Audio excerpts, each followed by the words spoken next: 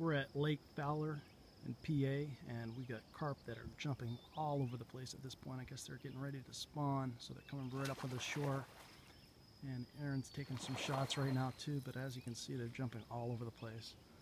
They're not really biting, but it's incredible. They're huge. I mean, some of them are probably over 30 inches. They're absolutely gigantic. But this is really neat. Just being out here, beautiful day, and you know, oh, it looks like I had a bite. Something's going on here. Got all kinds of bluegill and everything. So there's another one of those things jumping. But it's crazy. They're gigantic. If we do get one online, I was just talking to a guy and he was catching some bass. So a nice little spot close to Sealands Grove where we live. So